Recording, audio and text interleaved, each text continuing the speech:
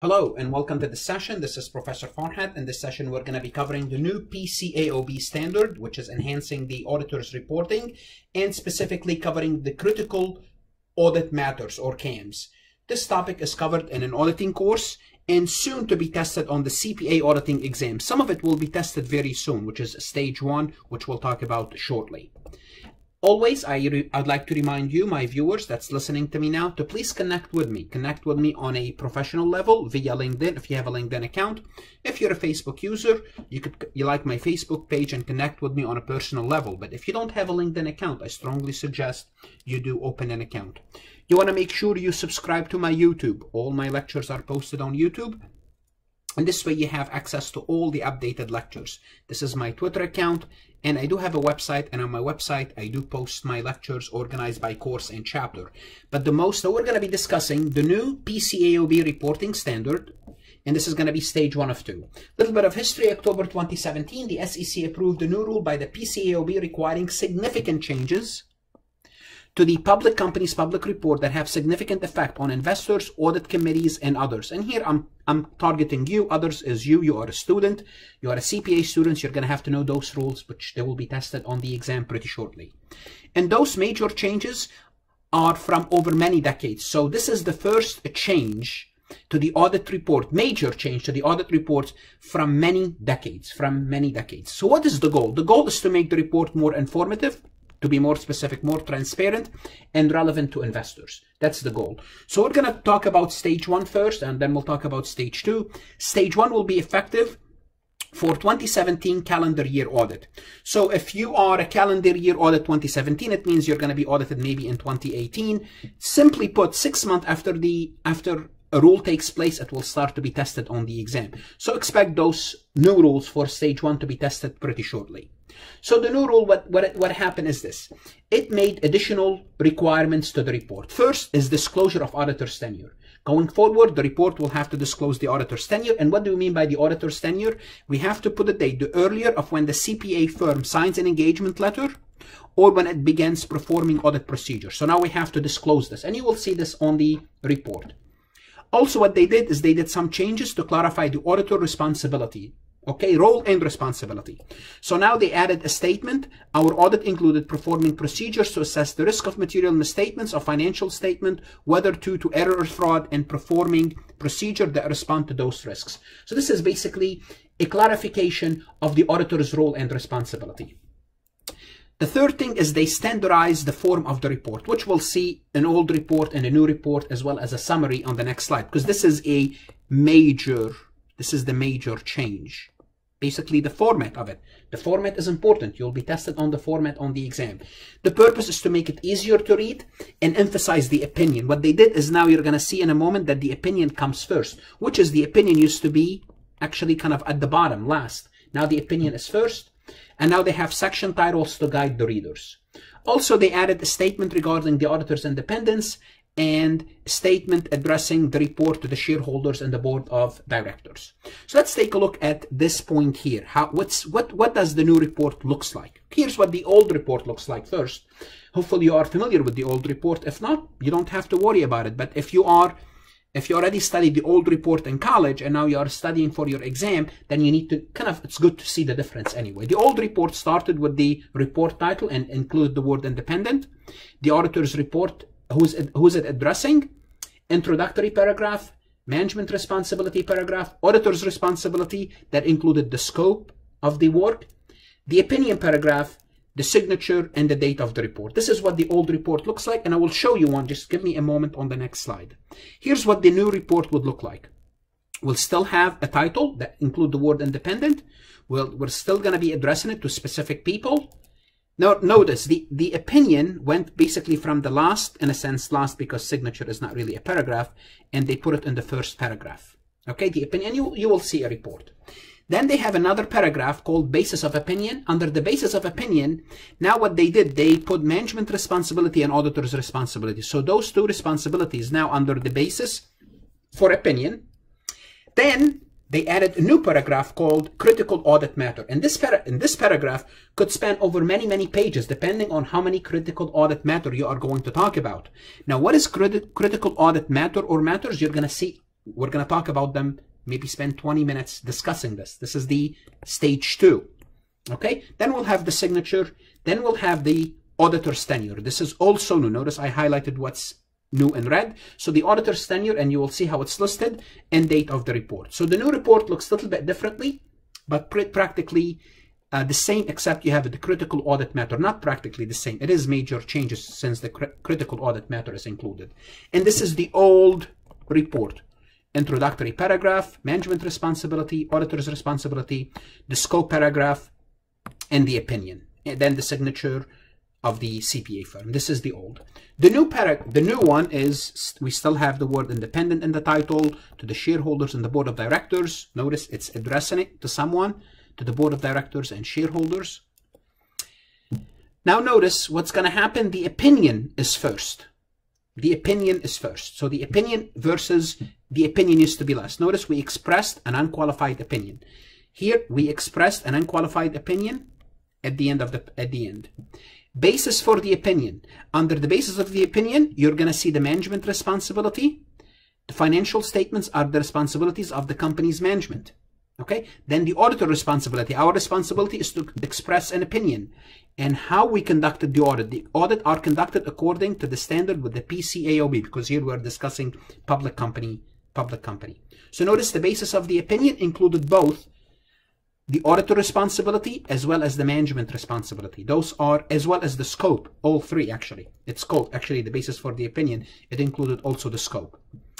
And the new topic, the new is the critical audit matters. The critical audit matters communicated below are matters arising from the current period, and it's only include the current period. You could use other period, but you only are required the current period of the financial statement that were communicated or required to be communicated to the audit committee, and those are relate to accounts or disclosure that are material to the financial statements, involving especially challenging, subjective, or complex judgment. So they're telling you what critical audit matters is, but this is what I need to explain next. Then notice here, we have served as the company's auditor since, this is the tenure. This is the new thing, the tenure, then the signature and the date. Now we need to talk about those CAM or CAMs, critical audit matter. So this is stage 2, and the audit period ending June 30th, 2019, for large accelerated filers, they will have to start to include this critical audit matters. So right now, you're just learning about it. So the first thing is you want to know is, what is a CAM? What is a CAM? It's any matter arising from the audit that were communicated or required to be communicated to the audit committee. Remember, when you are dealing with an audit, and we talked about this in our audit courses, that there are certain things you have to communicate to the audit committee. Now, anything that you communicate to the audit committee or required to be communicated, it might have to be disclosed in this CAM. Okay? And so notice, not everything, it was communicated or has to be communicated and relate to accounts or disclosure that is material, that are material to the financial statements, and that involve challenging, subjective, complex auditor's judgment. So it has to meet all of those. Something that you communicated or you should have communicated and relate to accounts or disclosure. You may communicate something else that doesn't relate to account or disclosure, therefore it doesn't have to be included in the CAM. It has to be material. Maybe what you communicated is not material. That's excluded. It involves challenging, subjective, and complex auditor's judgment. Now, what are those? We'll talk about those little bit more. What is challenging, subjective, and complex? It's basically, it's going to boil down to a judgment, but the PCAOB gave us some guidelines. So, and this is similar to UK standard. In the UK, they do have this CAM, but they call it CAM with a K, Key Auditing Matters. And in the UK, it has been implemented since, I believe, 2016 or 2015. So they already started this implementation. So the US companies, they're going to practically referring to UK and other international companies that report CAM as a basis, as a guide, because this is basically a new standard. Okay. So basically, what did the new standard do? It took auditing standard 3102 and broke it down into two components. So remember, from a high-level perspective, we still have two standards for an audit, either qualified, which is not good, or unqualified. Basically, we have fail or pass audit. Okay? The new rule, it's going to clarify auditing standard in each case. But what it did, the new rule broke down the old Auditing Standard 3102 into two parts. The first part is the AS 301, the auditor report on the audited financial statements when the auditor expressed an unqualified opinion. So basically they said, here's the unqualified opinion. There's more information about the unqualified opinion. An unqualified opinion could be unqualified standard report, unqualified additional financial statement related information included in the report, or unqualified report, additional audit related information included in the audit report. So you could issue 3 unqualified audit opinion, and they discuss each one of those. Now I have to create a new recording about this new report, but this recording is not for the report. This recording is for the new standard. But eventually you will see me covering all of those in details. Then they created the new AS 3105, which is departure from unqualified and other reporting circumstances. And this is where you have either a qualified opinion, adverse opinion, or disclaimer of opinion. So basically, fail or pass, and I put under fail qualified, but it could be adverse, disclaimer, but you still have those two criteria, either you failed or you passed, okay? Unqualified or qualified, just they broke them down a little bit further, okay? Also, what they do require auditor to communicate CAM in the auditor's report, or if there is no CAM, explicitly state there is no CAM to be communicated, okay? And remember what we talked about, CAM only relate to the current period. If you choose to put other period, that's optional, and you have to mention this. So let's take a look at what's included in CAM. What could be a possibility of CAM? The first thing we have to ask ourselves, was the matter communicated or required to be communicated to the audit committee? If the answer is no, we did not communicate this matter because it's not required or to be communicated. So we did not, there's no CAM. There's no critical audit matter. If the answer is yes, it was communicated or required to be communicated, then we have to ask ourselves, does the matter relate to an account or a disclosure that is material? Account or disclosure, and that account or disclosure is material to the financial statements. Now, what's materiality? Go view my lecture about what's materiality, okay, to the financial statement. If the answer is no, guess what? We stop. We have no CAM because it's not material. It doesn't relate to an account. It doesn't relate to a disclosure. If the answer is yes, then we have to ask ourselves the third question. Does the matter involve especially challenging, subjective, or complex audit judgment? If the answer is no, then we have no CAM. If the answer is yes, we have the CAM. Okay, there you go. Now you have a CAM. So, what is challenging, subjective, or complex audit judgment? Because you need to know what materiality is from prior session, what needs to be communicated, that's also we talked about. But challenging, subjective, or complex judgment, the PCAOB gave us basically a guidelines of what we need to follow. Okay, so rules or principle provide a list of consideration. One is assess the risk of material misstatement includes significant judgment. If that's the case, then it's a challenging and complex. The degree of auditors related financial statements areas that involve the application of significant judgment or estimation by management, including estimates with significant measurement uncertainty. So anytime you have a major significant judgment or a major estimate that's being made by management, this could be a challenging or a complex issue. Nature and timing of significant unusual transaction and the extent of audit effort and judgment related to them. So if there's any unusual transaction in nature and timing, and we have to make an audit judgment about them, then those could be considered challenging or complex. Nature and extent of audit effort required to address the matter, including the extent of use of specialized skill, knowledge needed, or the nature of needed consultation outside the engagement team. That could be, if we're using somebody from the outside, it could be a challenging or a complex issue. Nature of audit evidence obtained regarding the matter. The nature of the evidence, it tells you if this matter is challenging or complex. Okay. So simply put, it has to be a material event that requires thought and complexity for it to be considered challenging, of course. And it meets the element, remember, it has to be material and it has to be required to be communicated with the audit committee. Okay. And it has to cover account or disclosure. It's the same thing that I have on the prior slide. Okay, nothing else.